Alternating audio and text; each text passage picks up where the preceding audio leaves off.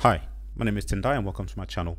Today I'm going to be making hibiscus tea or sorrel, and for this recipe you're going to need ginger, hibiscus flowers, clove, cardamom pods and a cinnamon stick. You're also going to need agave or date sugar or date syrup or coconut sugar. This is towards the end, and also you're going to need about 4 organic oranges for the citrus right at the end, but for the time being you need to add your ginger, cinnamon, cloves and cardamom pods with the hibiscus flowers to boiling hot water, and you need to simmer it. Now the measurements for these are all down to personal preference. I used 2 bags of hibiscus flowers, a whole root of ginger, massive one, bigger than my hand. So I'd say about just over 150 grams of ginger. That's a lot of ginger, I know.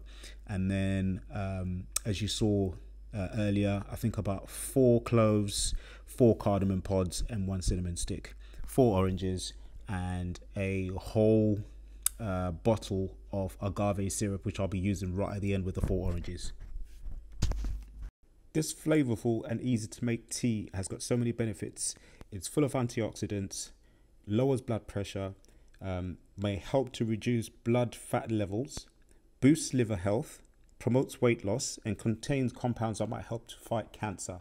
And for ladies out there, if you've got bad hair or you want to improve your hair health, it's very good for promoting hair health when you drink it, and you use hibiscus as well. It's very good for hair health. Hibiscus lowers cholesterol, and if you're trying to stave off cravings for sweet stuff, use hibiscus tea because it changes the taste in your mouth, which stops you from craving all the bad things that you might be trying to have.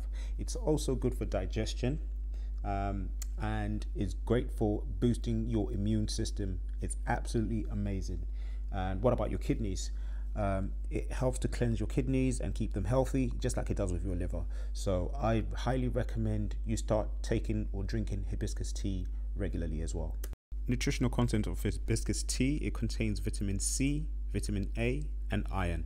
Not a lot of minerals and vitamins, but it's got enough of what you need for your recommended daily intake of those particular vitamins and minerals. Okay, so my sorrel tea is almost ready. The sorrel has been simmering for about 45 minutes now, and what I'm going to do now, I'm just going to juice 1 orange and I'm going to add it to the teapot, and that's going to be part of my hibiscus tea. The other 3 oranges I'm going to juice, and I'm going to add those to the sorrel much later once the actual hibiscus tea has cooled down, or the hibiscus that I've made has cooled down. So I'm going to have 1 hot, 1 cold. The one I'm having hot, I'm just going to add the 1 orange to, and the cold one I'm going to add the other 3 oranges to. And I'm going to use a little bit of the agave inside the pot, which I'm going to add in a little while once I've juiced these. Nothing goes to waste. So the pulp from the orange is actually going to go inside the pot with the rest of the hibiscus to give it that extra citrus zing taste. So yeah, nothing actually gets wasted when I'm doing any of this. I like having sorrel in the summertime and hibiscus tea in the winter time. So in the winter months I tend to have more of the hibiscus tea, so I tend to have it hot, but in the summertime I prefer it cold. Back in the day when I used to drink alcohol, I used to make a lot of sorrel and have it with rum, white rum, a bit of Ray and Nephew for those of you that drink. So it's great for making cocktails. Depending on what you're planning on doing with it, it's actually awesome with rum, white rum. Perfect with white rum. I don't know what else you might use it for, but I know with white rum it is absolutely amazing. So if you look at this now, this has been simmering for 45 minutes. Look at that, that looks awesome. The ginger is really infused, the cardamom pod, the cloves, the cinnamon stick, everything is infused in it. And then when I add this, the citrus flavor from the orange is just going to bring it all together. It is an absolutely delicious drink. Look at those colors. I love that color. It's a deep dark color. It is actually amazing. I can't even begin to tell you how good this drink is. I highly recommend you try hibiscus tea if you haven't, and sorrel. If you don't know how to make it, this is how you make it. Now you know. So I highly recommend that you try it, especially in the winter months. The tea is awesome. And if you like a cocktail or two, try it cold as well with a bit of rum. But I tend to suggest not to have alcohol with it, so you get all the nutritional benefits out of it. But for those of you that want to have alcohol, I'm not going to tell you what to do. You can have it with alcohol if you do choose to have it with alcohol. As I said, nothing goes to waste. A bit of the pulp is going to go in the pot. I'm not going to do that right now. I'm just going to put that to one side, and we're going to proceed with adding the sorrel to, or should I say, the hibiscus tea to the teapot. I try and call them two different things because I call it hibiscus tea when it's hot and sorrel when it's cold. It's one and the same thing. My mum probably has a ladle. I couldn't be bothered to look for it, so I'm going to use a cup to get the tea in a teapot with a strainer. So yeah, here, actually no, I add the agave first. I put too much agave, by the way. This is way too much. That's about 2 tablespoons there, maybe a bit more. I got a bit carried away, but yeah, maybe a little bit less agave. It was really sweet. I had to take half out and add more into it because it was just way too sweet.